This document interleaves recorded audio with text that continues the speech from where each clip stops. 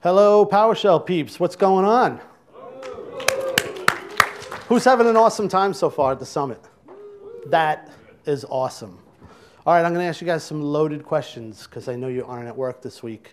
Last week, who can tell me the last time they knew time sync on their DCs was totally up to date, in sync, ready to go? Yeah, it happened last week. Yeah. You're lying. He's lying. You, I believe. You, I believe. All right, so thanks for coming. This is a talk about automating Active Directory health checks. First-time speaker, so a little bit nervous, but hey, let's do this. So my name, Mike Kanakos. I'm an AD and server engineer for a company called Lord Corporation in Raleigh-Durham, North Carolina. They do all kinds of cool stuff. Their claim to fame is they have a chemical that bonds rubber to metal. They make a lot of money doing that. They have a patent on it. They make all kinds of cool stuff. They make coatings for airplanes to protect against lightning. They make bushings, rubber bushings for engine mounts for pretty much all the cars and trucks in the world. We have parts in every one of your phones. They have the materials that dissipate heat. All kinds of cool stuff. I don't see any of that. I just maintain servers, make sure people can log in, but they do some cool stuff. I'm also the co-leader of the Raleigh Triangle PowerShell user group. If you haven't seen us, come on down and check us out. We're the largest PowerShell group in the United States. We have 2 meetings a month. We live stream every one. We put them up on YouTube. I've had like the most awesome speakers this year, so I thank you guys who have participated with us. And everybody's welcome. You don't need to be like a super pro or anything like that. Anybody is welcome. There's my Twitter address. I'm a Twitter on all the time. My wife probably would prefer that's just not the case. But email, my website, the website for the Raleigh Triangle PowerShell users group. This module that I'm going to show you guys today is called PSAD Health. It's available on GitHub, PowerShell Gallery. Drop down the command line, find module, install module. You guys know that stuff. Install it and you're ready to go. So this talk that you guys are here for today started about 15 months ago. At work, the company I work for is an engineering company, and we have a lot of high-profile colleges in the area. So as a result, we draw a lot of engineering students, and they do interns every year. So we had an opportunity to possibly get an intern for the IT group, and I was asked to think about, if we got an intern, what kind of stuff could you delegate to that intern? So, as is typical, no intern. So, but the idea didn't go away, because let's be honest, I wasn't going to give an intern anything that was going to get me into trouble or get them into trouble. I was going to offload tasks that I really didn't have the time to do, or I knew should be getting done, but just weren't. So, when you think about that, that is still able to be done even if you don't have a warm body that's doing that. Those are really tasks that are very good for automation. So that was sort of the genesis of this project. I wrote about this in the PowerShell conference book last year that was sort of like the baby steps of this module. And there's a gentleman sitting in the front row over here, Greg, who wrote this module with me. He read the chapter in the conference book, and he said, hey, man, there's some good ideas there. I got some ideas. And we started collaborating. And it just took off from there. So this is about automating stuff that you guys all should be doing at work with your Active Directory. But, let's be honest, you're probably not. Or you're not doing it as regularly as you should be. So this is about cleaning up everyday tasks. So the module is called PSAD Health, as I said. Myself, Greg, and Steve Valdinger from Chocolate helped write this.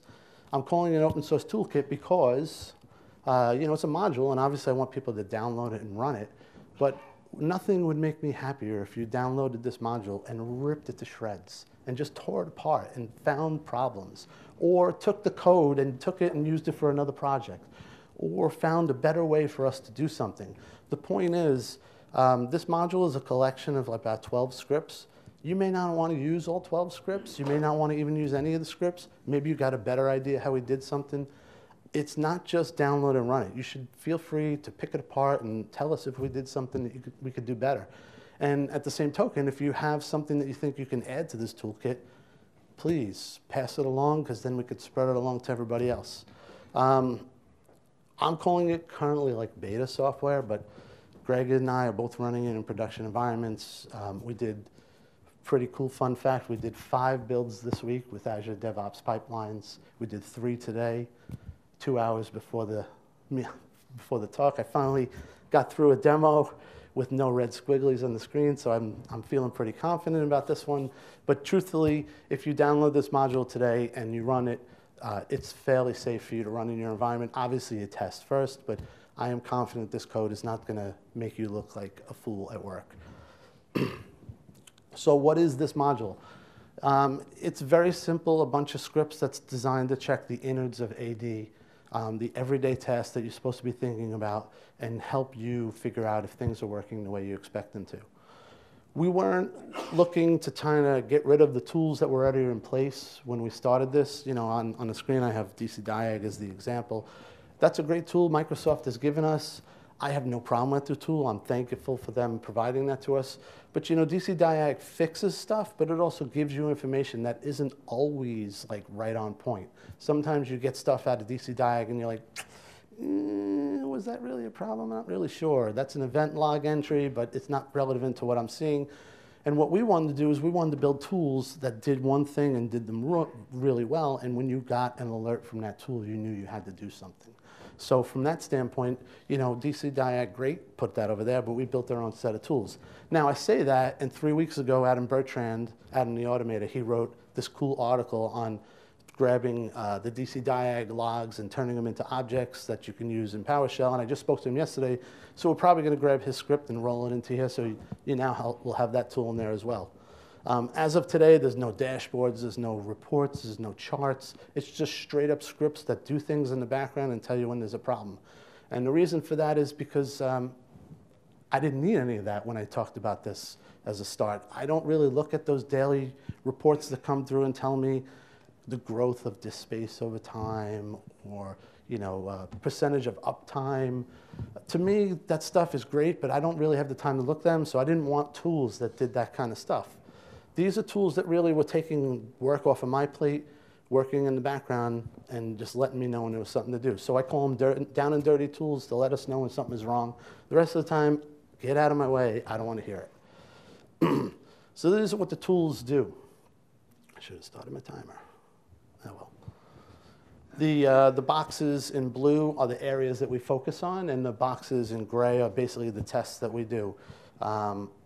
And they're meant to check the things that we all should be checking every day, or at least regularly in AD, but for whatever reason, you don't. And I don't mean that to disparage anybody. The great thing about Active Directory is that it just kind of works. You know, most people focus on user automation, group automation, onboarding. Nobody really thinks about this stuff per se. And to Microsoft's credit, it has, like I said, it just works, and you haven't had to think about it. But these things that are on the screen up here, these are the things that give me agita. You know, these are the things like, for example, time sync. Anybody get a call from the CEO, and the CEO's secretary wants to know why the time on their phone is 3 minutes different than the time on their computer? I've gotten those calls, and I feel like a jerk when they make those calls because you're supposed to know, and it implies that you don't know, and it implies that there's a problem in your environment that you weren't aware of, right? I've also had the same situation where I've gotten the manufacturing work floor has called and said, our employees are hourly, they have a punch card system, and your time is off by a couple minutes and you're costing them money. So, you know, those are the kinds of things that I want to see go away. And those are the things that, you know, you just expect time sync to work in the organization, or like DNS replication issues. I've had issues where we use DFS and you replicate data out through shares, and 2 sites don't get replication working. And it's a build script, and they're running the wrong version of a script for 4 days, and nobody knew because replication's not working. So it's those kinds of things that we were looking to solve.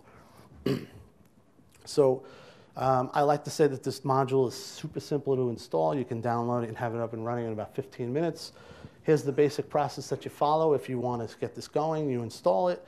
When we built this tool, it was a bunch of email alert scripts that we've sort of evolved into more. But in the beginning, when you're writing email scripts, you know, you got SMTP server, you got mail to, mail from, subject, a lot of repetitive information. At some point we said, what are we doing? Let's take all these common variables and dump them in a JSON. So we built a global JSON you configure once, and all your other scripts just read from those variables, and you're done. So you install the module, you set your variables.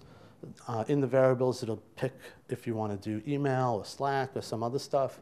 And then if you want, you create scheduled tasks or scheduled jobs. You can run them interactively, but they're designed to be scheduled tasks or scheduled jobs, which means there isn't a lot of output to see when you run them interactively.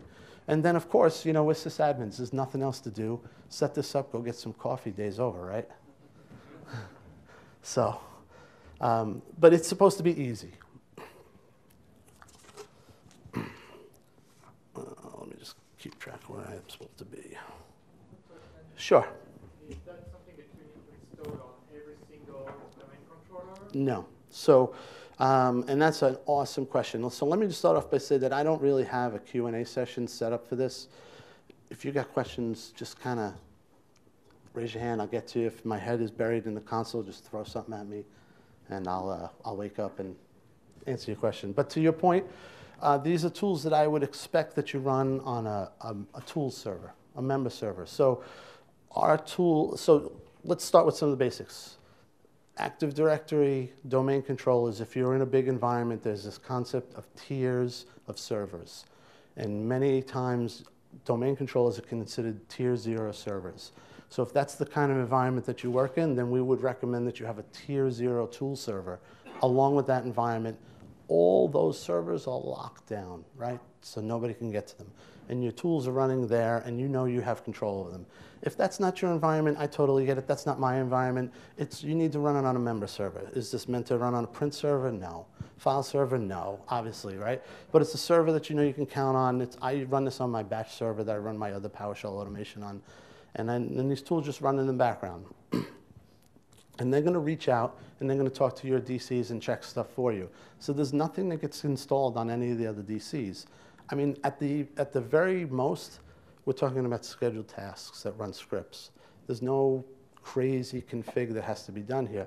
But the idea is we built these scripts so that you can kind of forget about these things, and you just know that they're running for you. So I wanted to go back for a second. There's a couple things here that may not be so obvious, which is if you work in a big shop, you probably don't have necessarily a great need to know if your DCs are online. You may have a tool that does that. But if you work in a small shop and you don't have a tool, we wanted to include some tools in there that sort of expanded the gamut, worked for everybody, regardless of the size of the office that you work in. And in my place, we use SolarWinds, and it's kind of a big beast of a tool. And honestly, I don't control the box. It doesn't always work that great. So I still run my up-down checks with this tool.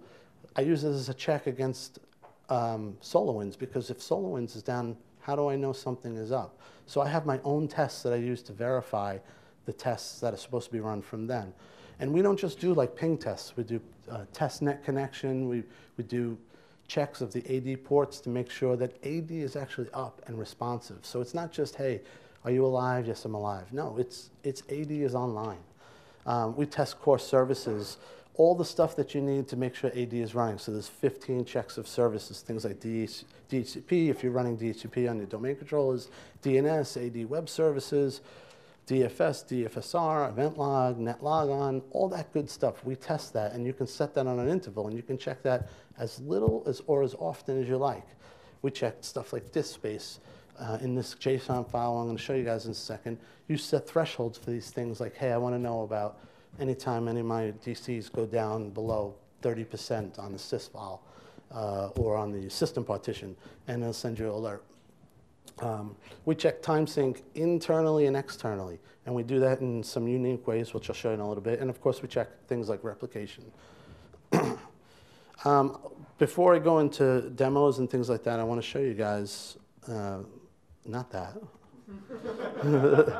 I was going to play some cool intro music, but then I found out you can't do that.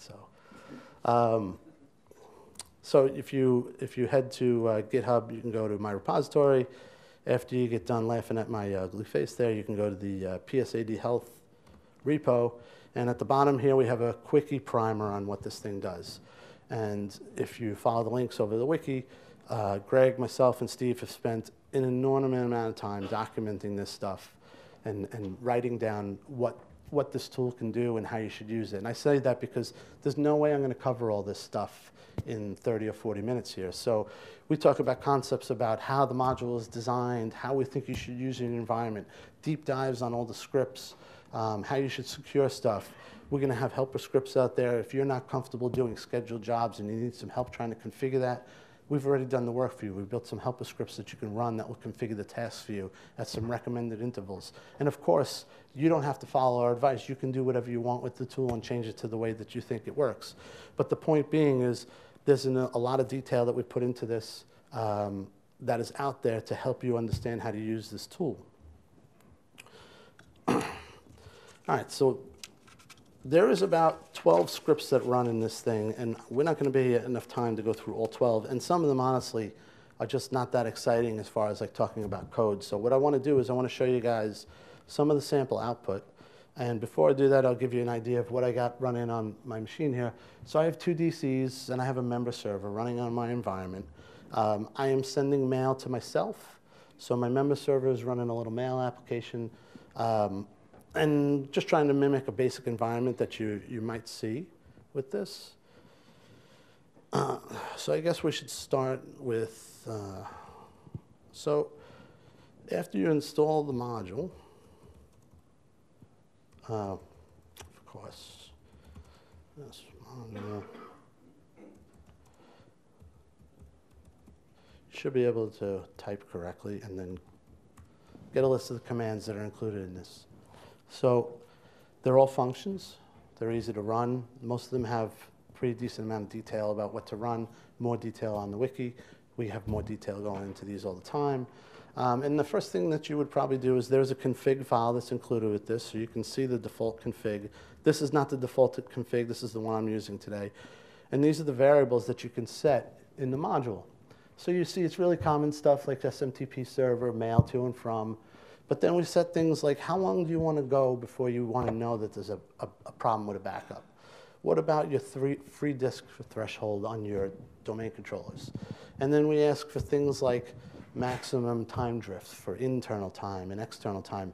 And I configured this here for myself so that some things would break, but I can show you.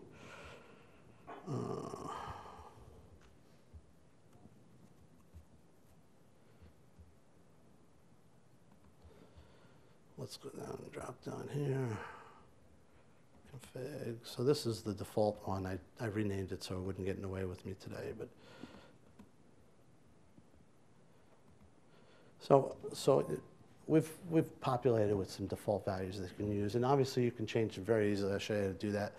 We have a Slack token in there that you can add if you're using Slack. We want to build in Teams notifications. We're going to do Toast notifications. You can set up mail going to multiple people. Lots of things that you can do. And there's this concept of a support article. So if you work in an environment where you have a NOC or a junior admin staff, and necessarily, let's say that you don't want to get called when there's the first problem, we set up a support article that you could use to include with some of these alerts so that when the email goes out, the link to an internal help desk document that you may have with more information that you can have a person say on call or on a knock say, hey, read this doc, do these tests before you call me, right? Maybe you can fix the problem before you even have to call the on-call guy. So if you have some internal documentation you want to add to the emails that we're sending out, that's what that support article is supposed to do for you. If that's not your thing, you can blank it out or you can have it point to anything you want. Setting variables, I'm not going to set them because I don't want to blow up the stuff, but it's as simple as just the command is up here. It's a set psad health config, and then you could pick your variables and input values for them. Hit enter and you're good. So now here's the only thing that's a catch that you need to know. When you set your variables for this module, you need to have administrative permissions. You need to be in an elevated command prompt. If you don't, the module will create another config because it didn't have permissions to write back to the original one. However, the one that it creates will be off somewhere else, and it's still going to read the default one. So you notice I'm in an elevated command prompt. That's a requirement for you to update the stuff there. So the stuff is designed to run as a scheduled task, and it's designed to run with a service account. And because we're talking about checking domain controllers and checking pretty core functions, that service account really is going to be a domain administrator equivalent, or pretty close to that. So keep those things in mind. But other than that, there's really no gotchas with this stuff. So what I can show you, before we jump into some code, this is the cheesy mail server that I set up on my machine. But in here, what I've done is I fired off a bunch of alerts already, so you guys can see what you can see what they look like. So, for example, this is what a backup alert is going to look like that comes out of here. Let me see if I can make this a little smaller. So you set a flag in that JSON. How many days do I want to go before I know that there's a problem with backup? And you might be asking, why are you checking about AD backups? I have a backup tool that does backups. That's great. I am super happy that you guys have enterprise products that are AD aware, and you've pointed your backup at your AD. If you work in a shop that has a backup team, do they tell you the very first time that a backup fails? Right? At the place I worked, 3 days before backups became critical. You as the directory services admin or the sysadmin or the AD admin, whatever that title is, are you okay knowing no AD backups for 3 days? That's not a question I can answer, but the point is, if you want to keep status on your own backups, separate than whatever backup tool you have, that's what this is here for. What can I help you with? Does that just confirm that one DC is being backed up in the forest, or is that for every single DC? I believe this test is going out and checking against the PDC emulator and see when the last time it was backed up. And I will, very honestly, this is not going to replace net backup. I understand that. This is to give you guys visibility into stuff that you may have a hard time getting visibility to.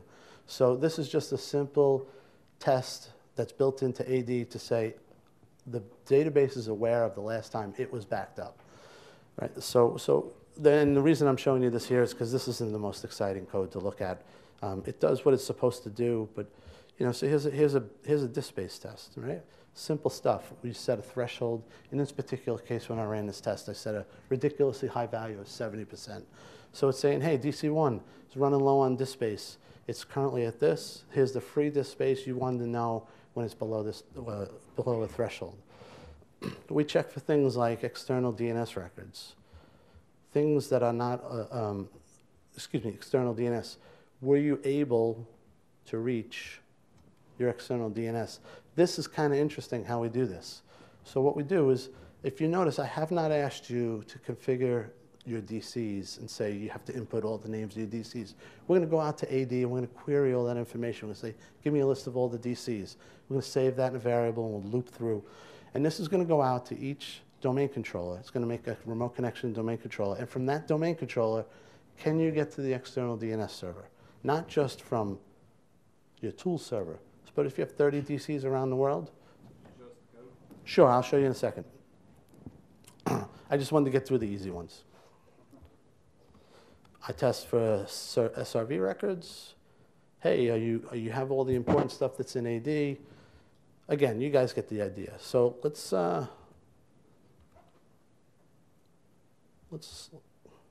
look at some code. All right, so I showed you guys what the default config file looks like. I showed you how to set the config file. I showed you what some emails look like. There's 3 tests that I really want to sort of surface up to you guys, and then if we have time, I'd be happy to go through some of the others. I'm going to show you guys how we test internal time sync, how we test sysvol replication, and how we test AD object replication. So let's go through those one at a time here. Okay, so come on.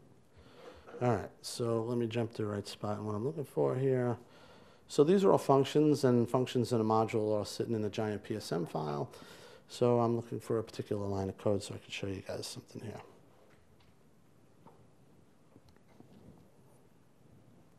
Time flies. All right, so here we're going to be testing time sync. So standard function, we have some examples of how to use it, notes like that. One thing that's really interesting, some of those other tests, they're kind of basic, right? There's either disk space or not disk space. It's either online or it's not. These are a little bit more intricate. You know, we're testing the process, not just is time correct. So what we've done in this case is, in addition to creating alerts, we're writing to the event log. So we've created an event source that we call PS Monitor, and we've created a bunch of event logs, event entries that are unique so that they don't step on others of each step of the process. So maybe you have a sim and you check on certain events in your event log. You can fire off alerts based on on that kind of stuff. If I fire down here a little bit farther, I can show you guys how this works a little bit. So here you can see, probably showing up a little bit. We go out and we query AD for the list of DCs, and then we throw that into a variable, and then we loop through that variable. And over here, what we're doing is, in this particular test, we're going out and we're saying, hey, for the first DC in the list, let me go and get the time from the PDC emulator. And at the same time, let me go get the time from that first DC in the list. Now we have two times. We can check the time span between them, and we calculate a value. And we take that value, and then we go and we look at that value against the value that you set in your JSON and said, hey, I don't want to drift more than 45 seconds, 15 seconds internally. Is that number lower than 15 seconds? Great. Move on to the next one. If it's not, we'll actually try, we're going to write some of the stuff to the event log, which I'm going to show you. But you see here, line 1179 here, we're actually going to try to resync time if it's that far off, fix the problem automatically. And again, all this stuff is being written to the log, which I'll show you in a second. So if we do a test here. Yeah, I'm sorry, guys.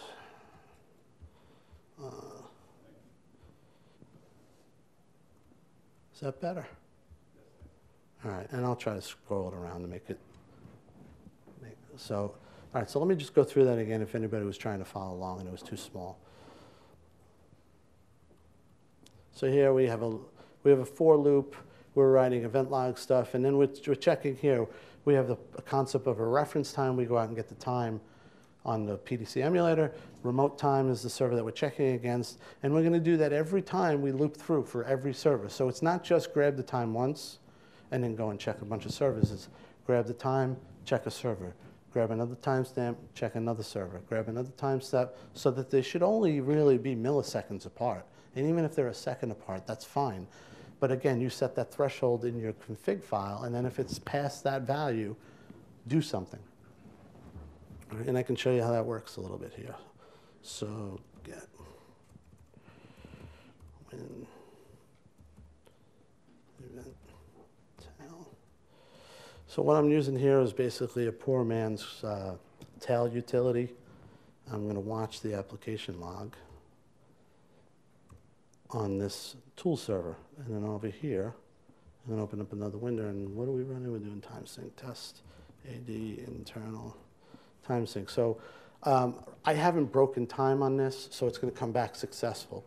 But you're going to see when I run this test that it's going to go out and hit two servers, flag those in the event log, and tell you what had happened. So we do this, and we'll see over here. You see, so we got some new entries. So here's my event log entries. I'm starting to test my cycle. I'm checking 1, I'm checking 2. There's no problems. I'm done. I'm going to move on. Sure. Yes. Yeah. Yep. No, please. Was there a particular reason you chose to use WMI object? Good question.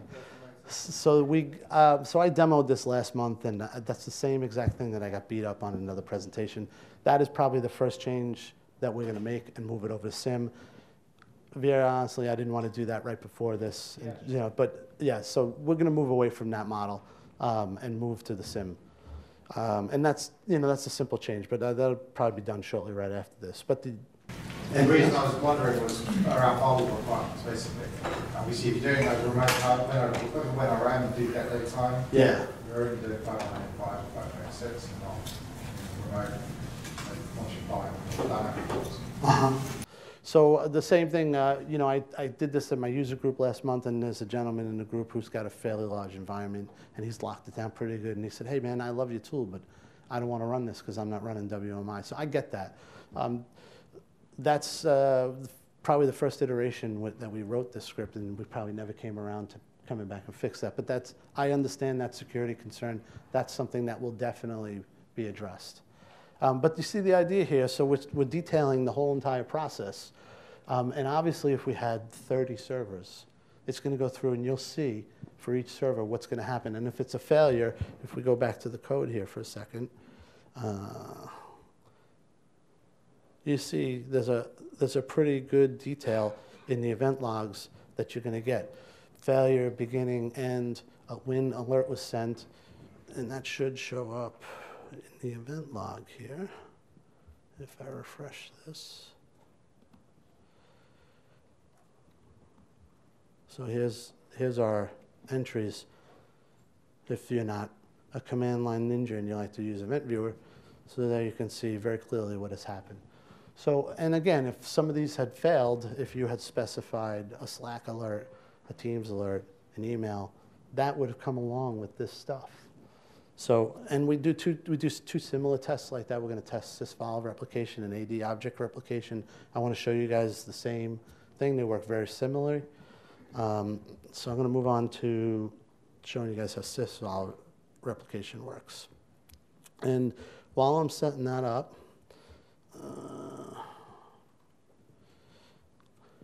give you a quick explainer of what we're doing here. So sysfile replication, what we're doing is we're creating a synthetic object, and we're placing it into the sysfile on the PDC emulator. I'll get there in a second, 13, 19, so it's another function. And the thought process here is, while I'm going and getting down the code here, is we create an object, we place it in the PDC emulator. It's just a text file, right? And then when we watch it walk through the environment to all of our DCs, and we wait, because we know that replication is not an instantaneous event. So the object passes through the environment, and we check it as it goes, and we make sure that it reaches all of our DCs. And we give it a period that we say, okay, replication should hit all the volumes in X amount of time. And if that happens, great. Move on and do the test again later on. When the test is successfully completed, that garbage object that we created, we throw it away. And then we repeat that test on a regular interval. And if it doesn't happen, then obviously alert out. So we're doing the same thing here. We have some event logs, event entries that are going to be generated to give you an idea what's going on here. As we walk through the code here, we grab domain information. Where do I want to be here? 1377. So right here, we start creating objects. So we create a temp object. We dump it in a folder. We save it in a variable so we can call that thing later. And then we start getting site information, and we start checking for that object in various sites. And you see here we go to sleep. We give it a chance for it to get between the sites, and we check that. And you know, I understand that replication between sites is not instantaneous. Most people have a 15 or a 30 or an hour delay. There is a field in the JSON that had object replication cycles. So what we do is, in some cases we sleep a minute, some cases we sleep 30 seconds, and you say, how many of those cycles do you want to wait before something happens? So if it's sleep for a minute, and I say 50 cycles, that's going to be 50 minutes. If replication of an object hasn't finished in 50 minutes to all my sites, and I know that it should have, that's a problem. You can up that value up as high or as low as you want. So, and that's what's basically happening here. So we're looping through, and we're testing for this object, and then we're rotating between servers and verifying that that object made it to each server. And if it did, we're writing event logs to the event logs about the status along the way. And like I said, if nothing is wrong, take the object, throw it away, repeat the test at another interval. And I could show you that as well. So I believe we are still watching the log here. I should be able to go here and say test sysfile replication.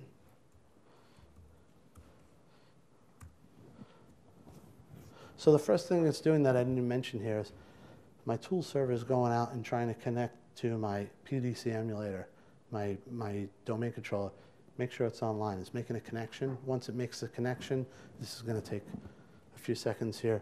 it'll write the object. Let me go back to the log watcher here. And you can see we've started internal time. Oh yeah, sorry. The bottom line here, 748. We've created our test object.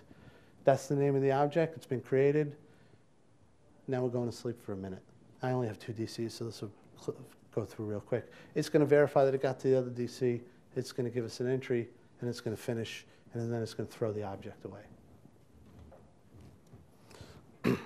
And obviously, you understand that if you had more DCs, which I'm sure most of you do, it would loop through all these and verify that that happens. And the cool thing about this is, yeah, we're watching this and it's writing the event logs, but this is just happening.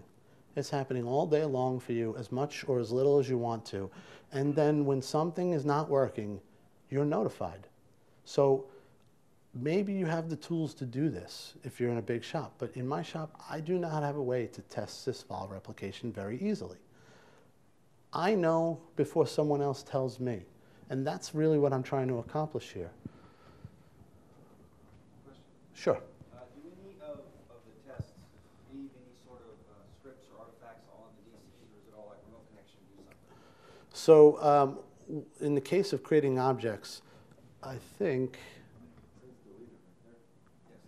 yeah, so it cleans itself up. But one of the first things, and it might be in one of my old tests I could show you up a little higher, it's going to check for any objects that might have been left behind prior. So it says, hey, just want to let you know there's an old object here that you might not have realized. But in this case, it's a text file that we do in the syslog directory. With the AD object replication, it's a lot of the same process. Greg created a method to create a disabled computer object. So even if it's left behind, it's really not a security risk to you. And because it's disabled, hopefully you have some cleanup process that's going to come along and sweep that out. But it should clean itself up, so as you see here. So let me just stop for a second here. Any questions you guys have?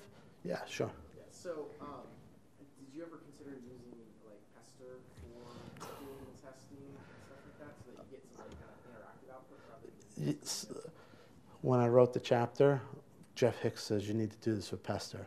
I didn't do it with Pester. When Greg and I wrote the scripts and people started looking at it, you should do Pester tests. The problem with Pester's tests is it's pretty hard to mock AD. So if you know, for us to write the scripts to test and you don't have an environment, that's the tough part with Pester. But yeah, it's something we've been thinking about. And there's some thought like maybe we move this stuff over to only Pester tests. But Greg and I'll be very candid with you, Greg and I just don't have that confidence in our knowledge of Pester to be able to write this project with that. But my user group has done a couple of Pester talks, and I'm like, it'd be pretty cool to do that with Pester. But so we've talked about it. We haven't gone there. But hey, sounds like an awesome opportunity for someone to jump in and help out. Hey, Mike, what can I do for you? Let me just answer my question. Sure. I'll ask if you would accept pull requests. Absolutely. Absolutely. So a little later on, if I have time, and it's getting a little long already, I wanted to talk a little bit about community. But I can show you AD object replication if you guys would like to see that. It's going to be very similar to that. Let's talk through the code on that, guys. So let me get my spot here.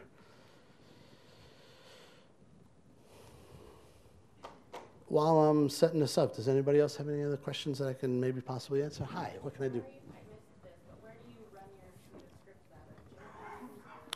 So this is old school. These are scheduled tests that are running on a batch server. What do you do about when scheduled tests are running? We have quite a lot of problems with testing for it, and that's why we moved away